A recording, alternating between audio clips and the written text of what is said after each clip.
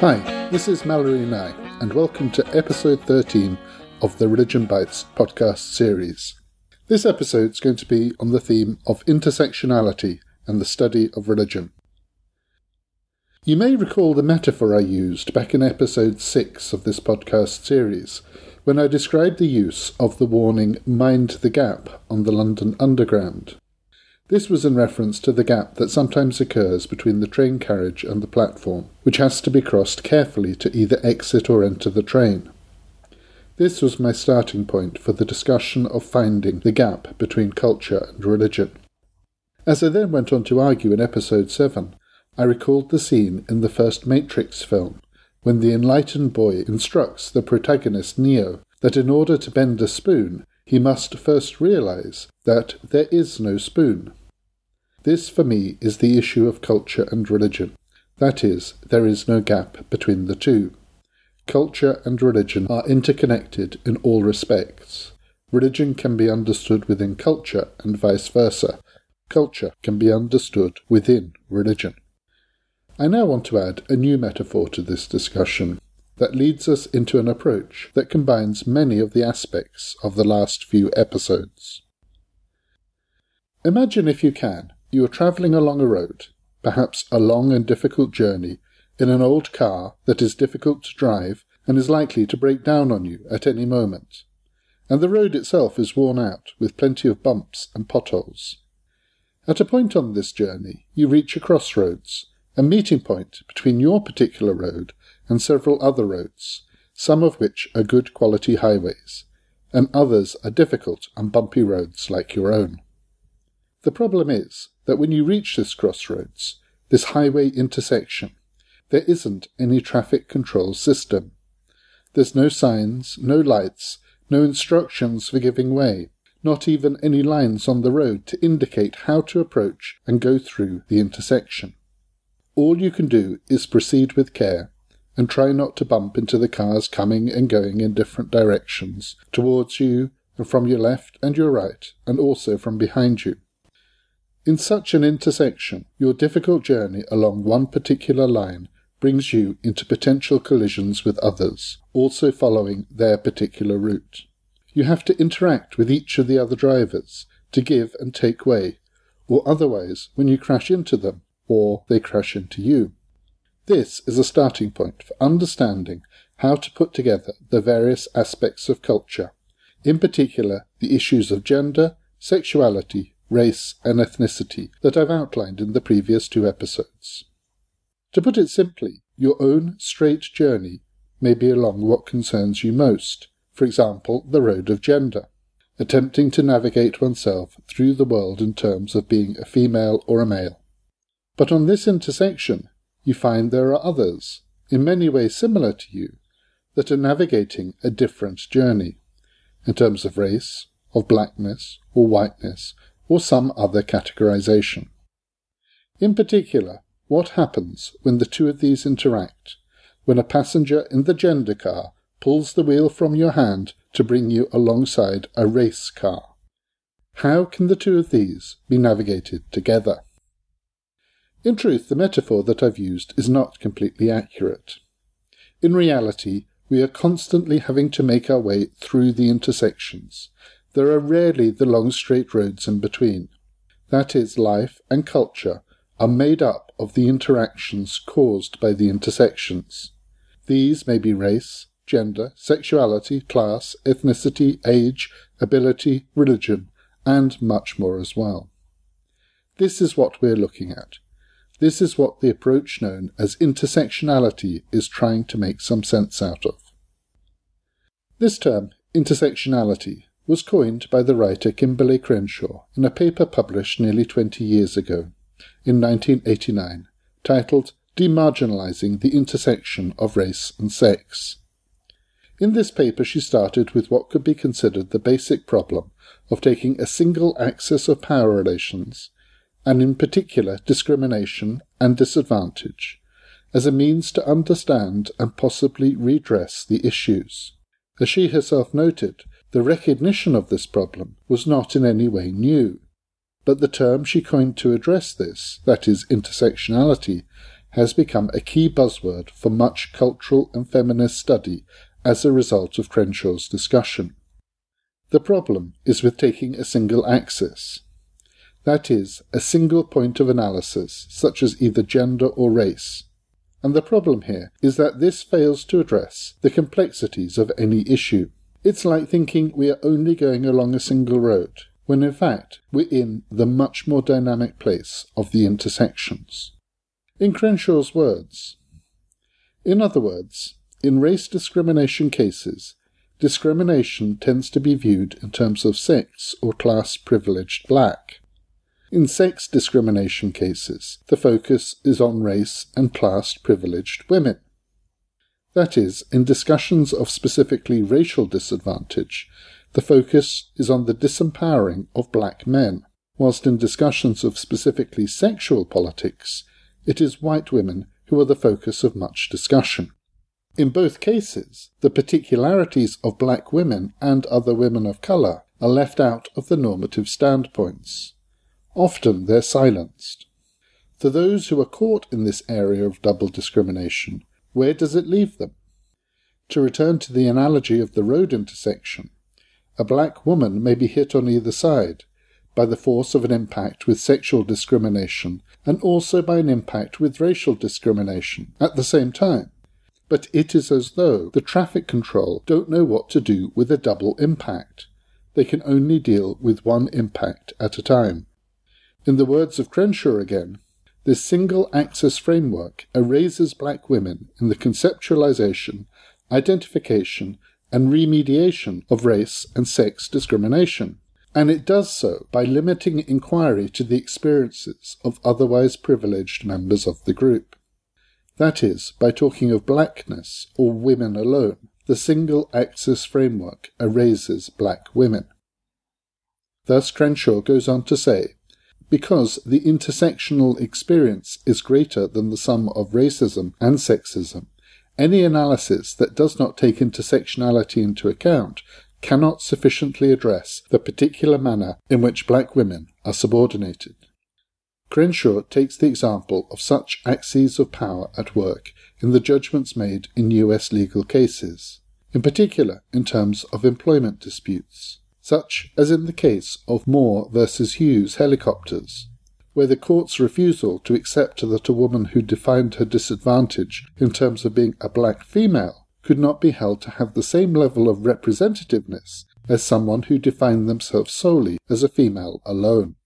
This latter category, generic femaleness, rather than specific black femaleness, of course referred to the context of white females, where the issue of race was not irrelevant, but rather hidden and seemingly ignored. In this particular case, the court decided that the protections applicable to females as a generic could not be applied in the same way to a specifically black female context, even though the women in this context were being doubly discriminated against, as females and as blacks. Crenshaw said, "The point is that black women can experience discrimination on any number of ways, and that the contradiction arises from our assumptions that their claims of exclusion must be unidirectional." Here she uses the specifics of a road intersection. Consider an analogy to traffic at an intersection, coming and going in all four directions. Discrimination, like traffic through an intersection, may flow in one direction, and it may flow in another. If an accident happens in an intersection, it can be caused by cars travelling from any number of directions, and sometimes from all of them. Similarly, if a black woman is harmed because she is in the intersection, her injury can result from sex discrimination or race discrimination, or both. Of course, this is not only limited to the erasure of black women. Other single axes of discrimination may also be at play. Thus, other axes may include sexualities, homosexual, heterosexual, bisexual, or gender, both trans and cisgenders. It may include class, age, ability, and also religion. As we noted in the case of race and religion, it's often presumed that religion is not an issue in such debates as much as the other issues, since religion is taken to be a matter of choice rather than ascription. One may not choose to be disabled, black, homosexual, or transsexual. But the implication is that religion, being a matter of what one believes in, is a conscious choice. But, as I've noted already in the earlier episode, for many, religion is as much who they are as any other identities they may have. And this idea of religion as a choice of belief is, as I will be exploring in a later episode, a distinctly historical idea that we take for granted as natural, when in fact it has emerged from the European and North American Protestant religious traditions. More of that later, though. Crenshaw went on to explore her term of intersectionality in a paper she published a few years later in 1991, with the title of Mapping the Margins: Intersectionality, Identity Politics, and Violence Towards People of Colour. Using a number of examples of the interplays and intersections between race and gender in American popular culture, she again emphasized the primary issue of the approach. That is, she said, by tracing the categories to their intersections, I hope to suggest a methodology that will ultimately disrupt the tendencies to see race and gender as exclusive and separable. From there she went on to note the applicability of intersections to other categories. The conclusion that she reaches is that these single categories that we rely on for much of our analysis, race, gender, class, and so on, do not and cannot exist on their own. There is no race. It exists within its intersections with other differences, such as class, gender, sexualities, and so on. Every time we see race, we see it within such intersections, intersecting with other categories, aspects of cultural life. At its most basic, we don't see whiteness and blackness on their own. We see white men, white women, black men, black women, and so on. Intersections of the different categories that we impose onto life. Politically, Crenshaw recommends we see the ways in which intersections build up and produce coalitions. Race as a coalition between men and women of colour, and likewise women as a coalition between white, black, and other women of colour, and so on. We can only understand each of these in the context of the intersections and the coalitions that they make. She says, recognizing the ways in which intersectional experiences of women of colour are marginalized in prevailing conceptions of identity politics does not require that we give up any attempts to organize as communities of colour. Rather, intersectionality provides a basis for reconceptualizing race as a coalition between men and women of colour. Intersectionality may provide the means for dealing with other marginalizations as well.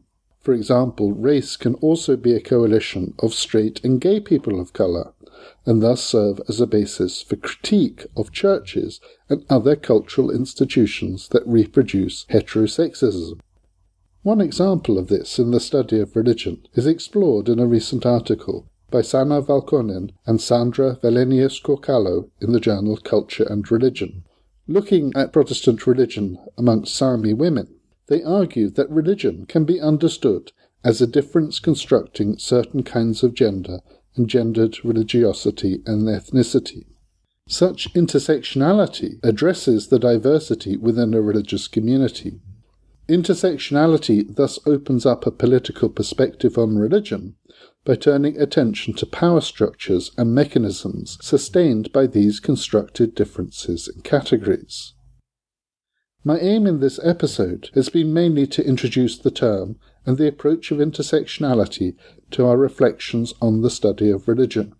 As we have seen, the category of religion may produce certain kinds of gender, and vice versa.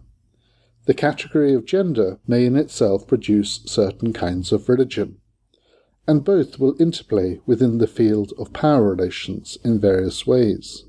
On top of this, we must look at the issues of race, as well as class, age, sexuality, and so on, so that what we see and try to understand is the product of all of these intersections. In the words of the writer Nina Like, in her introduction to the study of gender and intersectionality, Intersectionality can, first of all, be considered as a theoretical and methodological tool to analyze how historically specific kinds of power differentials and or constraining normativities based on discursively, institutionally, and or structurally constructed social cultural categorizations such as gender, ethnicity, race, class, sexuality, age, generation, disability, nationality, mother tongue, and so on, interact, and in so doing produce different kinds of societal inequalities and unjust social relations. I'll leave you for now with this challenging definition of intersectionality as a starting point in our attempt to bring all these aspects of culture together within the study of religion. Thanks for listening to this episode today. For more details of the episode, see the Reliion Bites section of my website, malorynye.com/Reliion Bites, and there you can also find more details about my other podcast series. And you can also subscribe to this podcast on either iTunes or Stitcher. Do get in touch with me if you have any questions or comments. Otherwise, I'll see you in the next episode. Bye for now.